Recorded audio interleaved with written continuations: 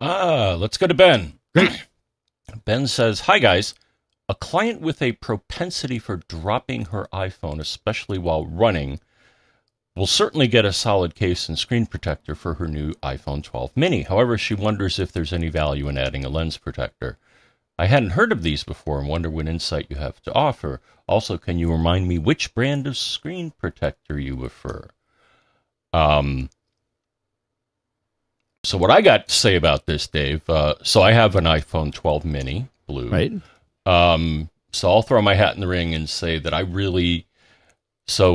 the case that I like, and it has saved me, is the Speck Presidio Perfect Clear. I like that it's clear, and I noticed that a lot of people would be like, "Oh, wow, is that the new iPhone 12?" Because they could see it and, see the color of it and thought it was nice.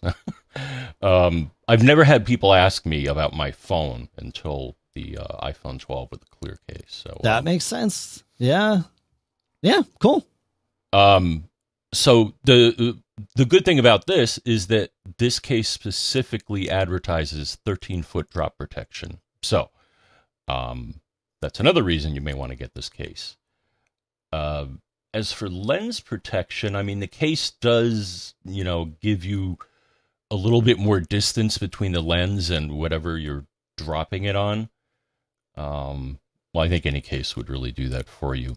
Sure. But to be honest, I've never had a need to protect the lens.